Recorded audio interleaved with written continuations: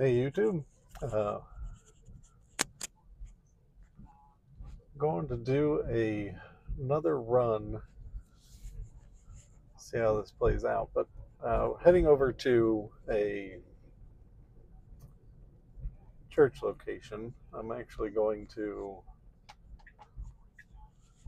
force this to reroute real quick.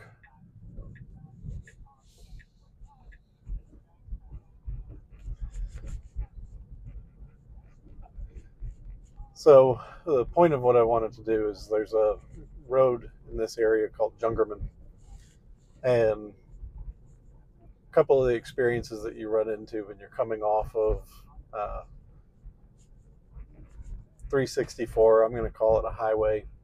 Technically, it would be called a state road, but has all the makings of a highway. When you come off of that onto Jungerman, there's a left-hand turn you have to make. Um, at times, when making the left-hand turn, the car will turn into the wrong lane. So I want to test that out. And then Jungerman itself, as you're heading out to this church location, has a lot of S curves. Um, the road will start to feel very narrow just because of, even though you're only doing, let's say, typically 35 miles an hour, but a lot of times drivers will, do 40, 45 through there. So it starts to feel very, very narrow. Oh, you get to have a little fun here. So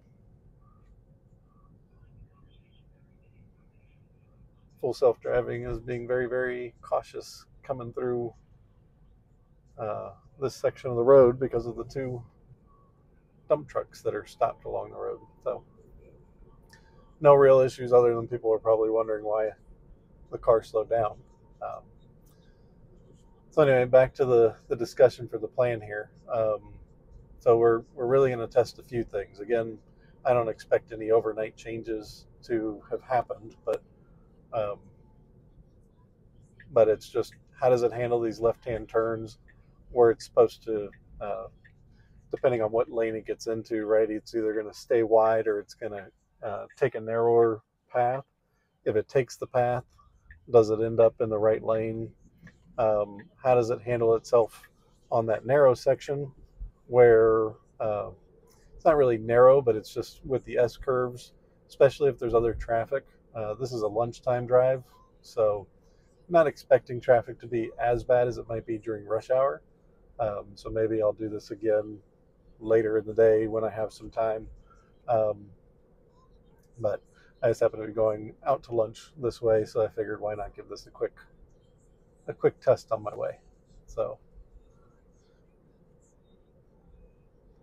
this part of the drive, as you've probably seen if you've watched enough of my videos now, is fairly basic. Car handles itself really, really well. It knows these roads. Probably the biggest issue is hesitation, like coming up here. Normally, if it's already slowing down, right? And so there's a good gap between me and the car in front. If you're an average driver, you would have pushed it, knowing that this is a short light. You would have wanted to be right on the tail of that car right in front. Um, in this scenario, didn't do anything wrong, and we're going to stop and wait for the next light. Um, the fact that we're doing that probably means that it'll stick to when we make the turn, instead of going over to the right lane, it'll stay to the left lane. And if we stay to the left lane, then we'll encounter that issue of the lane ending and it needing to merge right. Again, I don't think it handles that well. It doesn't turn on a blinker to indicate. Obviously, drivers know that we need to merge over, but from past experience, if there's other cars in the lane, it's almost like a racetrack. Like everybody from the light to where the lane ends, it's like they want to be the first one there. And so you end up in this scenario where this car can accelerate so quickly that it then ends up like having to brake in order to make the turn over, because it's like you're dragging down these two lanes until the very last minute where somebody has to play chicken. And so it's just not the ideal experience. The car should just, since we're the ones losing a lane, it should just kind of default to letting the other car have the lane, and properly merging over either in front or behind, depending on what's going on. But just making sure that it does it in an efficient and safe way, right? We don't need to get in a drag race.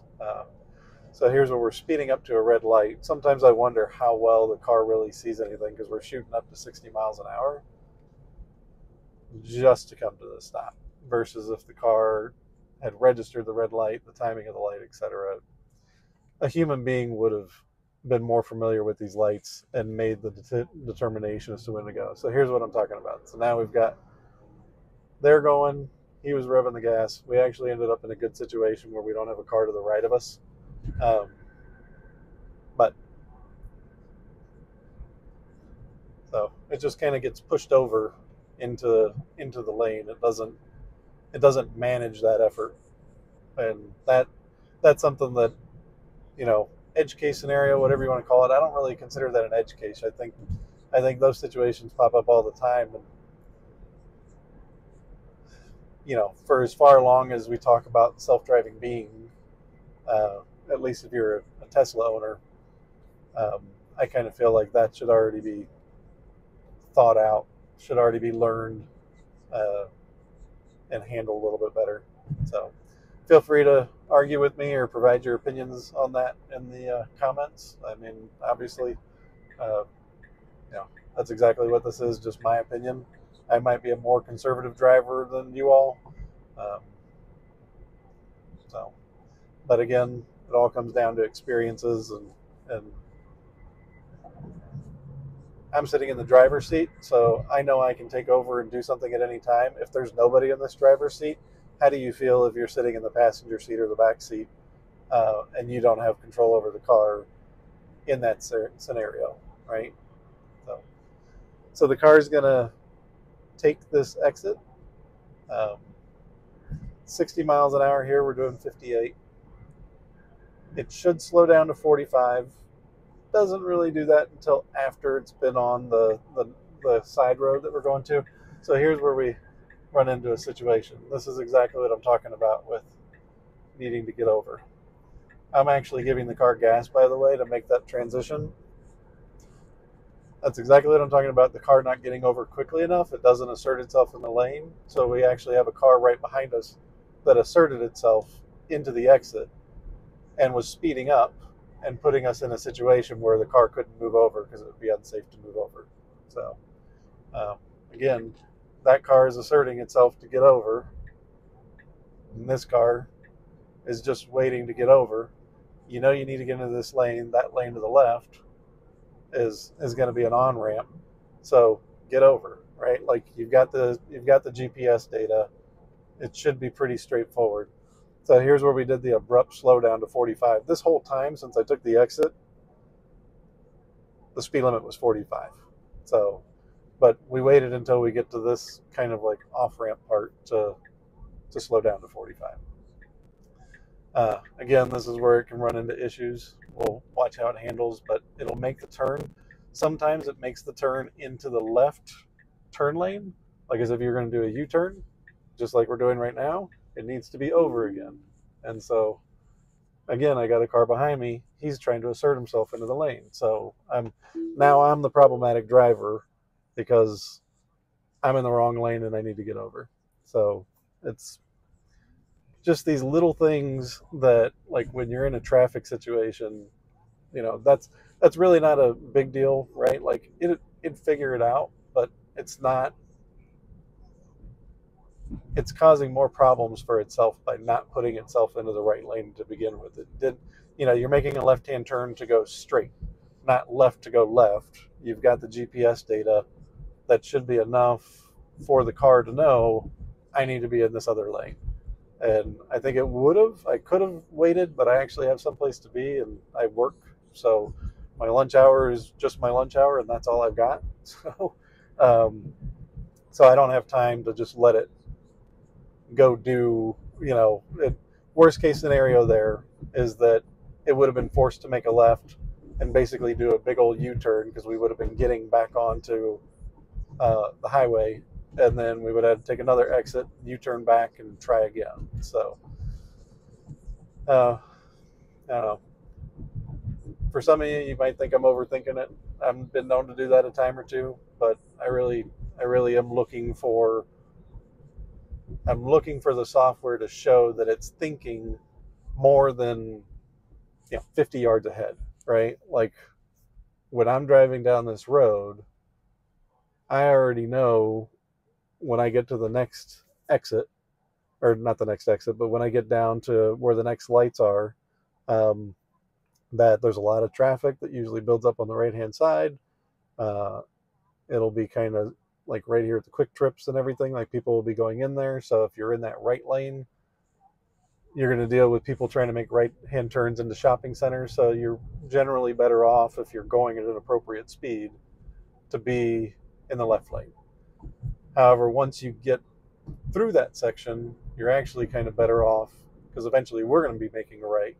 So we're better off to get over to the right hand side ourselves at some point. So we'll see how it handles itself.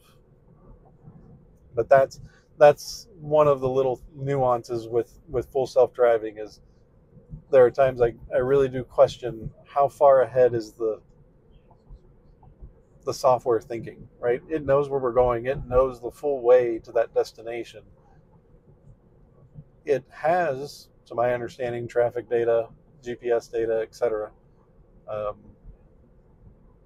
So it should be able to use that information to help itself with making these decisions about what lane to be in.